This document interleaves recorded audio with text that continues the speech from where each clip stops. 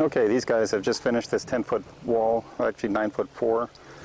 Very nice job. Some 18-inch jogs, 6 windows, all using Fox Buck. Really good job. So let's take a look and see how the Fox Buck turned out. This one's been stripped, and you can see how the Fox Buck is nice and tight.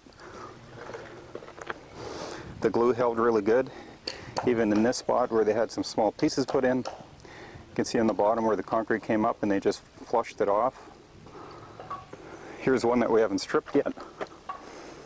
And they just used an air nailer, which we don't recommend, but it worked. Worked quite well. There's some uprights, down to some 2x4s on the bottom.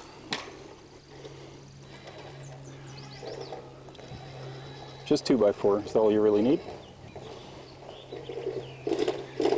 That's what they used. Put a 5 to 6 inch slump concrete and it held good. These straps they put on, they just use an air nailer. We use screws. You can see the concrete job looked really good.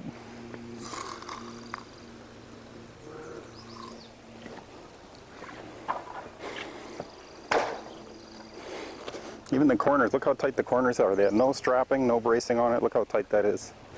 That's using the clips properly, just like we lay out in our training. On this job we actually did 2 horizontal clips on the end of every corner, and then 2 vertical clips on each side of every corner. So that's 8 clips for every corner, and it holds wonderfully.